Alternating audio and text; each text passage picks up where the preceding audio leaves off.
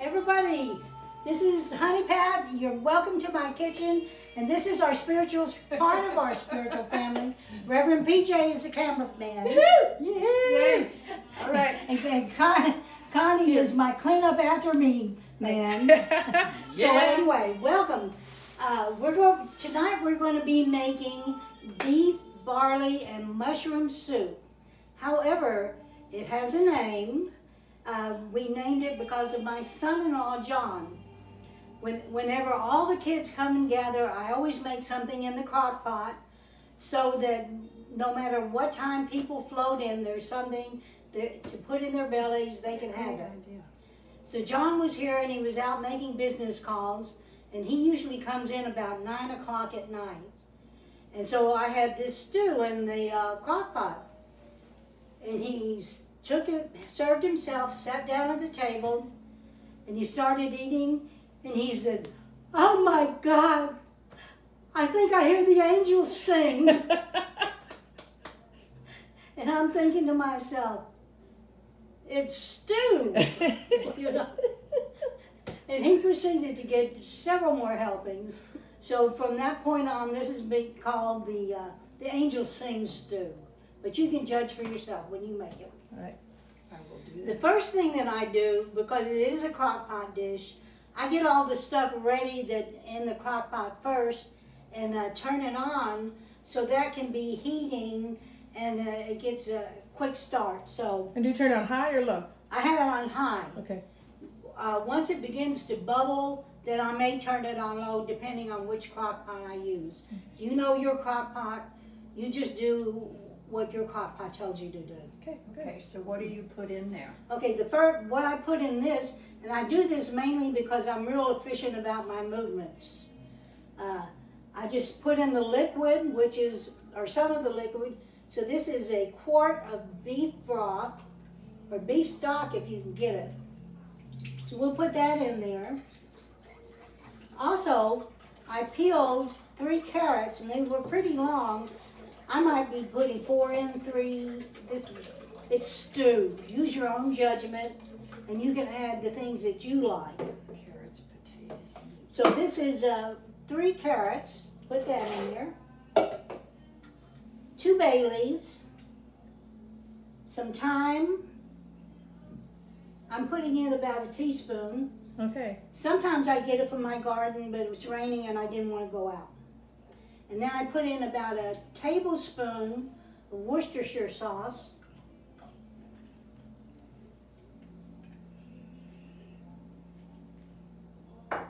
And then I'm putting in some barley.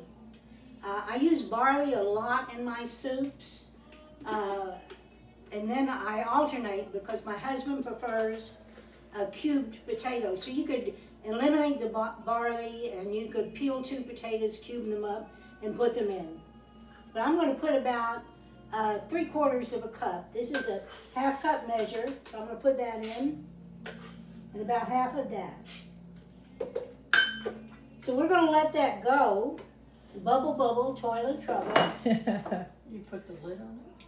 I will later.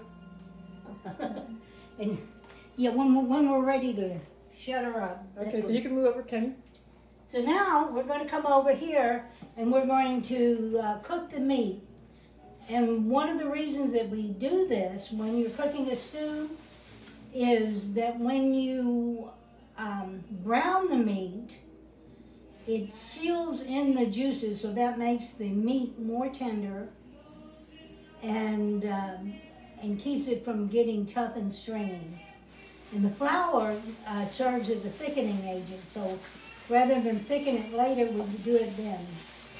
So what I have here is a cup of flour, and I'm going to add to it about a teaspoon.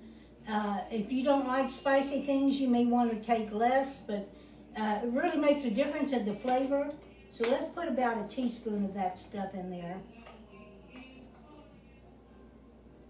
And what is that stuff? What's the seasoning? This is Tony Chachere's Cajun seasoning. Oh, Cajun seasoning. All right. So there's many brands and they're very similar. So if you don't have this, you probably have some other Cajun seasoning on hand.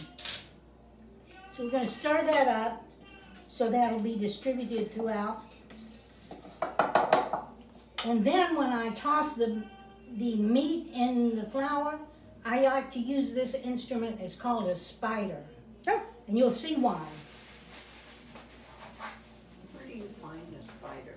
I found this on the wall at Central Market. And what's the meat that you're putting in? Beef stew meat. So that's what it is? It's already cut up? Beef Yeah. stew meat. Okay. Now sometimes when if I just do this and it's only for Glenn and I don't do it in the crock pot, I do it in a small saucepan, and I get they have beef already portioned out into little strips at Costco, and I get those and freeze them separately, and I just take one of those strips and cut it and cube it, because that's enough stew for my husband and I, because after all, there's just so much stew you can stand. So look at this. Can you see this, how we're tossing this meat in here? That's wrong.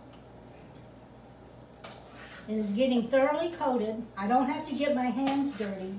Good. And here's the reason why I use the spider.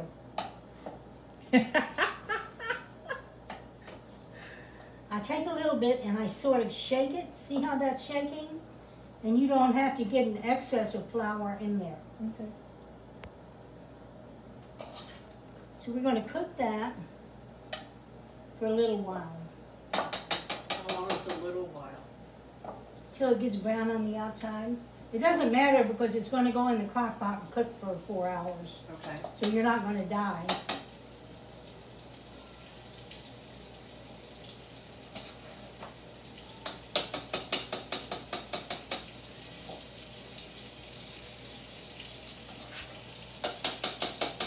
Here, see? All that flour's gone off. Now I'm going to save this flour because in a little bit we're going to take the meat out and put it on a plate and saute the rest of the vegetables that go in there. Okay.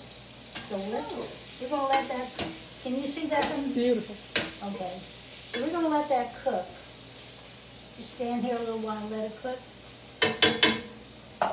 Now, when I was preparing for this and thought about, I made this stew. It's a stew that I make all the time. It's just a utilitarian dish that you don't think anything about it. Everybody in the planet has a stew recipe. It's just a go-to recipe. Everybody fixes it differently.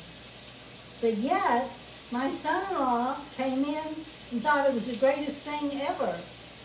So what that brings home to me is that we don't know how we are angels unaware, just doing something that we normally do. Right. If we hold the door open for someone elderly, older than me, of course. Of course. Or just smile at a stranger, or offer the census taker like David a glass of water. Those are just things that are second nature to us. And we don't know how that may affect someone. Mm. You don't know when you're on the elevator, if you say something that is speaking to you to say something kind to a stranger on the elevator, you don't know, but what you have been the one to stop that person from committing suicide because you cared enough to speak to them. I know Reverend PJ talks about how she was in Bed Bath & Beyond. I'll never forget this story. And she was there, and it was Christmas time. People were waiting in line to get their gifts. And there was a lady there that was just, tears were just rolling down her face. And Reverend PJ didn't know what the problem was. But she walked silently up beside her, took her by the hand and held her hand until she felt like the moment of need was past. Didn't say anything and walked on. Now I know that changed that woman's life. So I'm going to move this now and let it cook over here because I have one already ready.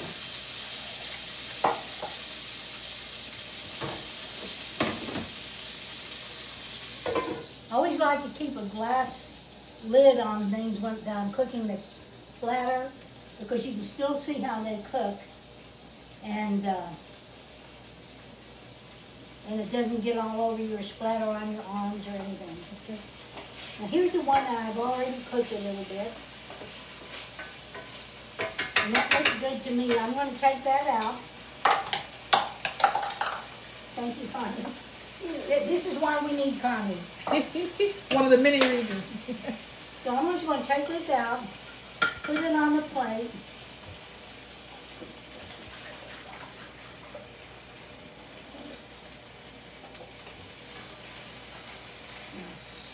And set it aside.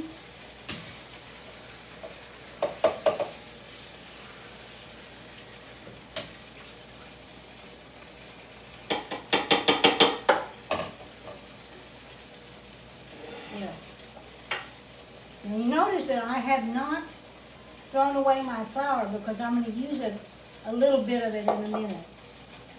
I've had some oil in here. The meat sucked it all up.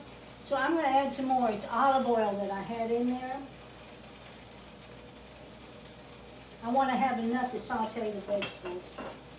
So in here, I have 1 onion, 5 cloves of garlic, and we're going to saute those. Now, you'll notice that I have this wooden spoon that has a flat edge. In the sink. Thank you.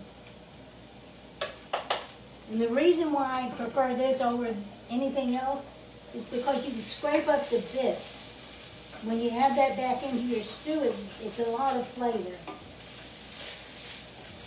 So this way I can scrape up the bits without damaging my pan.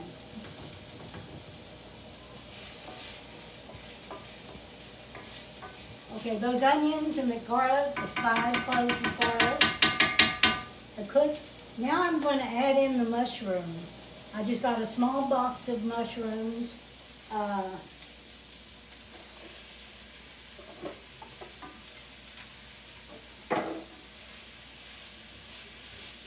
And we're going to let that cook a little while. Till the mushrooms sort of cook down and begin to release their liquid. The other thing I wanted to tell you about, if you'll notice that these little onions are chopped up real fine, and the reason I do it that way is because the smaller the pieces of onion are in this, the more flavor they emit. Oh. It's not being hoarded within a clunky piece of onion. Yeah. You know, the thing about you don't know how you're being used as an instrument. This is my personal belief. I believe that we are each like crystals that God can use to emit, just like the radio waves in the old-timey radios, and they have little crystals in them. I think that that's what we are as spiritual beings. Maybe not necessarily as a physical being, but as a spiritual being, we are absorbing what we understand God to be, what we understand the goodness of God, and then that goes through us and radiates out to others. So that's why in the first time that we did this cooking show, I admonished everybody to be sure that when you're cooking, you're doing it with love. Oh, yes. Don't be resentful when you have to cook. If you have to be resentful, get a Stouffer's frozen lasagna, for God's sake. Because this is really a very vivid energy that you're putting into the food. Very good. Excellent. So you see how I'm scraping that up? Yeah. Okay. Now comes the flour. I'm going to get about the equivalent of maybe 2 tablespoons of this flour. And remember, it's already been seasoned with that Cajun seasoning. You don't need salt and pepper because in the Cajun seasoning, it's just all salt and cayenne pepper, basically. Now we're going to let that continue to cook as the mushrooms are releasing their liquid. Thank you.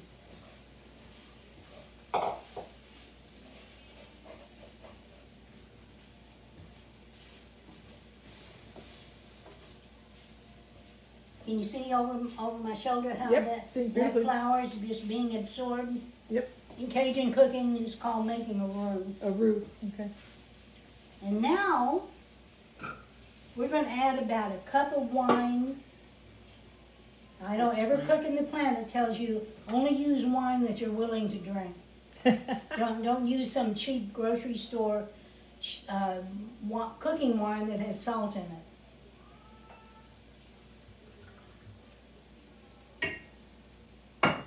And this is going to help those bits come up a little more.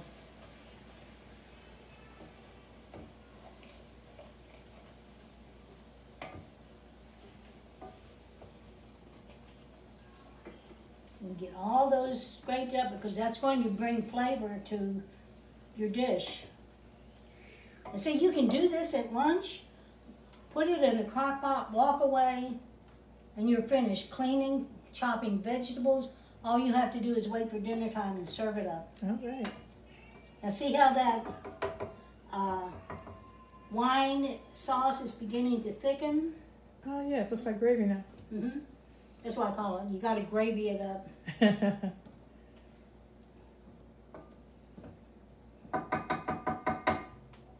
And now, was the thing I think that made the difference when I made the soup for John. I was out of the tomato paste that's in the squirt tube, and I didn't have any tomato sauce. I did have a V8, and so I added the V8, and that seems to be what made the difference in this stew, in the completed flavor. I never would have thought to be, but I never would have had that in my house. That's the thing. Me either. See, it has all these vegetable flavors in it, and Doesn't V8 have a kick too? I think there is one that does. Yeah, I don't think the regular one doesn't. Any hot sauce or something. Yeah. I remember long ago, I had a restaurant, and it was a chain that I had bought a franchise to, and they had a little demitasse cup of a clear broth, and all it was V8 juice, chicken broth, and dill. But it made a very tasty little demitasse cup of liquid, like a real thin broth, but it's very flavorful. If they drank it?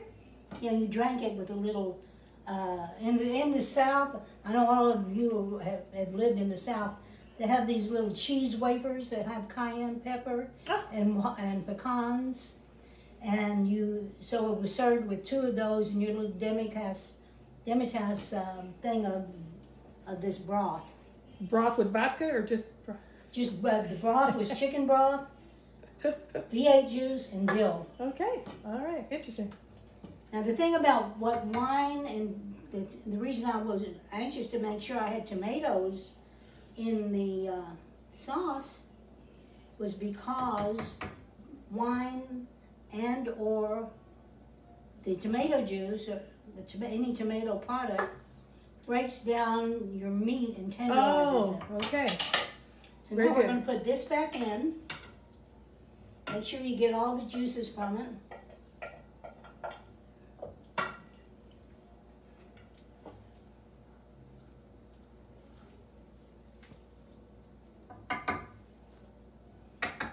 Let me get a hot pan. Uh-oh.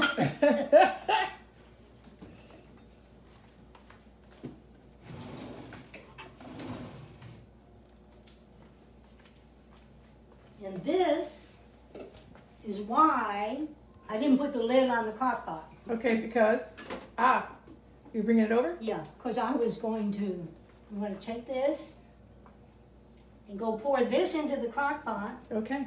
Crap. Oops, I didn't say that.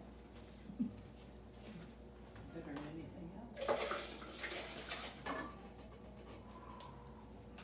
anything else. Okay, let's scrape it down.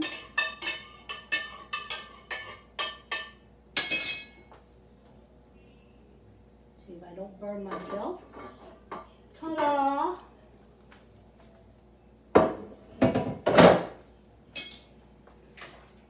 There you have it. In 4 hours, dinner's ready. All right. Nice. And that's it? That's it. Wow. So cool. And now Yay. I'm going to dip some out, and so you can see what it looks like all finished. All right. Because just for you, peoples, I made one ahead of time. And this is why I say there's just so much stew you can eat.